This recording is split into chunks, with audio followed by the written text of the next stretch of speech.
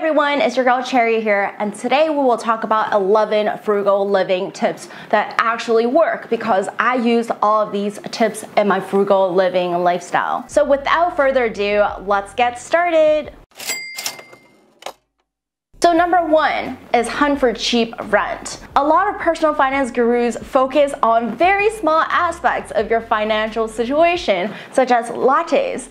And I find that super ridiculous. Like, how expensive can lattes be? And even cumulatively speaking, it is not nearly as large as your living expense. And I'm talking about solely rent. For most people, the biggest chunk of their expense goes to living, goes to rent. So it is so important to consider what are some ways that we can decrease this. For some people, it might be living with their parents, and there is no shame in that, because if you can save money and use those money towards investments, this will pay you in dividends, no pun intended, but dividends in the long run that can put you in a much better financial situation compared to your peers. And another way is just alternative living, which is merely finding alternatives to your traditional living situations. A lot of people, they choose to live in very fancy apartment complex, and there's nothing wrong with that. It's just that you can't really save a lot of money if you spend a lot of money on rent. So I've personally tried alternative living myself.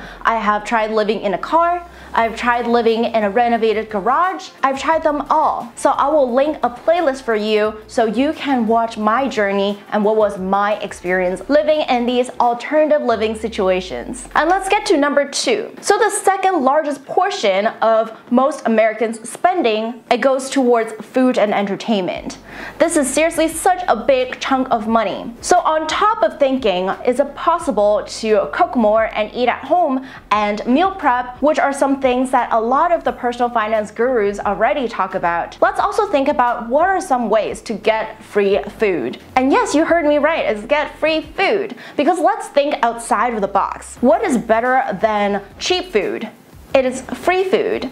And so start thinking, is it possible for you to find a job that provides free meals? As a matter of fact, I know a lot of tech firms, they provide free meal as employee benefits to their employees so that they can get employees to stay at the company. So start thinking, are there any jobs that I can take that actually pay for my meals, or at least give you a discounted meal? And number three is always budget. I can't even believe how many people don't budget, because budgeting is really the first step to just clearing your mind space into really seeing exactly what is your financial situation. And I know budgeting can seem really boring, and it is a lot of calculation and Excel spreadsheet building. It's not that satisfying in and of itself. I know because I've done it myself, and so I want to make it absolutely easy and with as little friction as there can be. So I am sharing my own personal budgeting template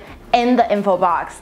This is the exact template that I use for my monthly expense recaps. I've also been doing monthly expense recaps ever since March of this year, and I've been tracking my actual monthly expense since January of this year. So I just want to make my own financial journey very transparent, and I want to use this to motivate you to also take control of your own financial situation. With budgeting, you not only know exactly what you're spending your money on, you also realize how much you have to save for your emergency fund. What I like to do is take 3 months of living expenses and divide them by 3 to get the average. And this is the per month emergency fund that you need. And as the risk averse person that I am, I like to have more than 6 months of emergency fund saved up. But of course, that is just my personal opinion, and you can adjust this according to your own needs. And about my budgeting template,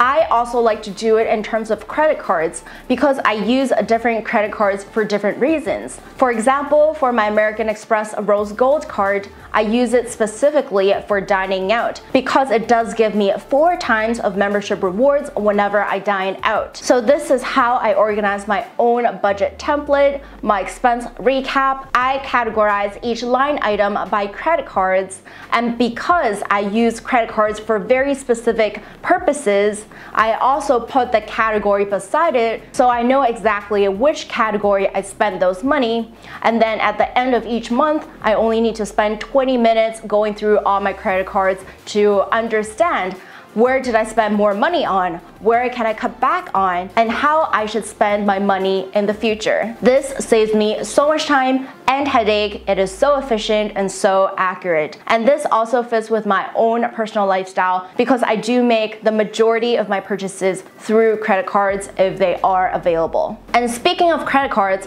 let's talk about number 4, which is credit card churning. This is something that I wish I have discovered way earlier because it is super rewarding. Even multimillionaires like Graham Stephan do credit card churning, which is the act of using different credit cards to get their points and also signing up for different credit cards to get their sign-on bonuses, which can vary from a couple $1,000s of dollar value points or actual cash of a couple $100s, which can vary from credit card points that are valued at a couple $100 to actual cashback. The most recent card that I signed up for their cashback is the American Express World MasterCard, and I already got my $200 cashback from that. And number 5 is bank account churning. So in my opinion, if you're still skeptical about credit card churning, you should definitely check out bank account churning, because to me, this brings you almost no risk. They don't even pull up your social security information. They don't even pull up your credit score because they don't need your credit score to open a bank account.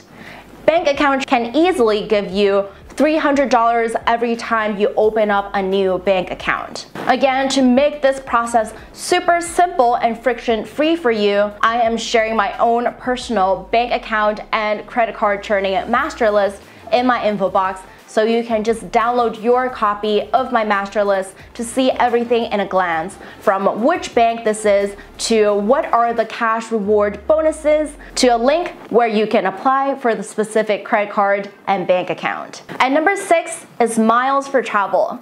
This is something that I've personally done for my solo trip to Panama, and I've actually spent $0 out of pocket for my flight and my hotel because I use Life Miles. And Life Miles is a platform where you can transfer your credit card points to Life Miles so you can purchase flights and hotels, and sometimes you can even buy things with Life Miles. And even when you convert those miles to dollar value, it is still significantly cheaper than buying those tickets in cash. So my round-trip business class tickets to Panama was only 600 USD when I did the dollar value conversion. So this is definitely something that you should consider, especially if you love traveling and you'd love to travel more with more comfort and less money. And tip number 7 is unsubscribe to all those shopping sites. I know how tempting it is to see like a 40% off at Uniqlo or 50% off at H&M or Zara. How tempting it is to click into it because you think you're saving money. But think about it this way. What is better than saving 50% or 40% or however many percent that they are promoting? What is better than that is that if you're saving 100% by not even visiting those websites. Think about it this way. For the many times that you actually want to buy something, that you actually need something, don't you already go to the specific store or the specific website to buy these things? Do you really need a reminder in your inbox to tell you what you need to buy?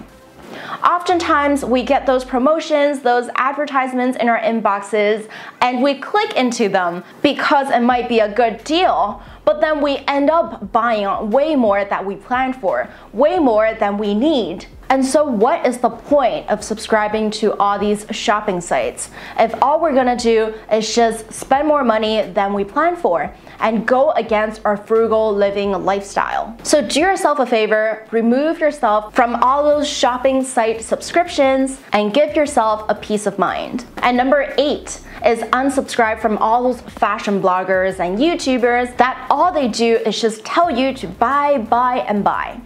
They use misleading titles like every woman should have this pair of shoes, or every girl should have these fashion items, or must-haves in your wardrobe.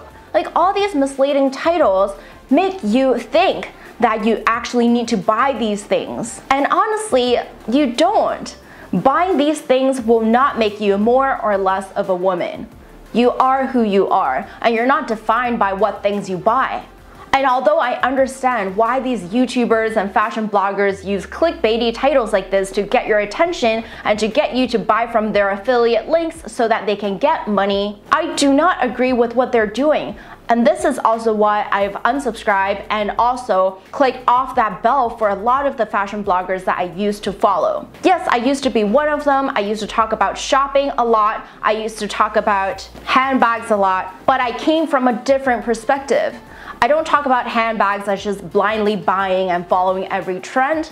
Even back in my handbag buying days, I talk about value retention and how you can get the most out of your purchase, how you can get your money back from selling your handbags. And even back then, I talk about buying handbags with a business mindset, thinking about the profit margin and thinking about value retention and brand value, and considering the fact that buying handbags can also make you money. So tip number 9 is buy quality, not quantity.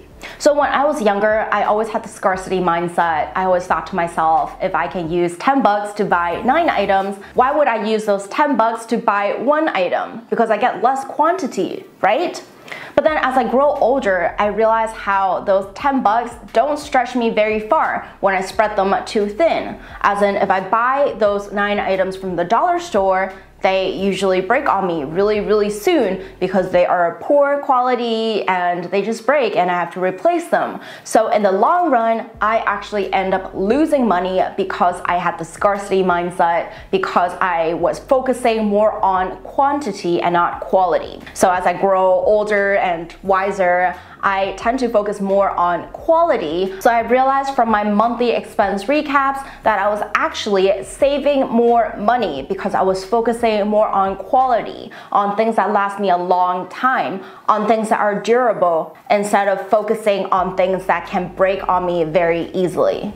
There is also an excellent subreddit called Buy It for Life, which is a subreddit that focuses on items that you can just buy once in your lifetime and never have to replace because they're such good quality that you do not have to worry about them breaking on you. And a lot of these items also have a lifetime warranty, so you can rest assured and know that these items, even if they break, the company will replace these items for you. And number 10 is cut back from meaningless social activities.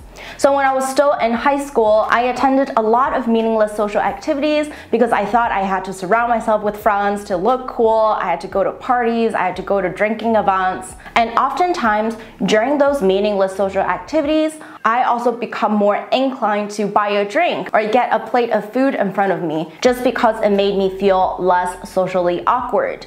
So it's like cost of going out plus cost of getting drinks and food because I felt socially awkward. As I grow older, I realize it's really unnecessary for me to attend those meaningless social activities because oftentimes people just brag about themselves, how great their lives are, or people complain about their miserable lives and like kind of rant about their love life and you don't know what to do and you're kind of stuck in the situation and there's no escape route or else you'll be hella rude. So the less rude thing is just to say no to them in the first place so you don't end up having a bad time and wasting money. And number 11 is find a cheap hobby.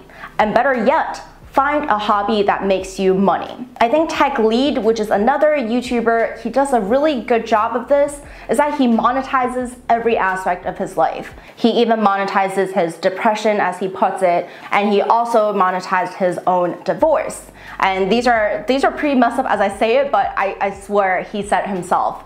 Of course, I don't want you to be miserable, but just think about this. How great would it be for you to be able to make money off of your hobbies? And a really good way to do this is through YouTube. A lot of people make so much money on YouTube doing exactly what they love. There's a boy making, I think, $8 million from reviewing toys. And there are so many YouTubers who are living their best lives because they are monetizing their hobby. And even with my handbag purchases, even with that hobby, I was also monetizing it by doing review, unboxing videos on YouTube so I can get some ad revenue. And I was also buying and selling bags on the side. So I also had a pretty handsome profit margin from selling bags. So this is just something to consider. There are so many ways to make money out of your hobby. Some people have the hobbies of credit card and bank account churning, which is the act of opening different credit cards and bank accounts for their bonuses, such as points bonuses and cash bonuses. So this is definitely something that can not only allow you to live frugally, but even earn some money on the side. And as you stayed thus far in the video, I would like to share a bonus tip, and it is purge your living space.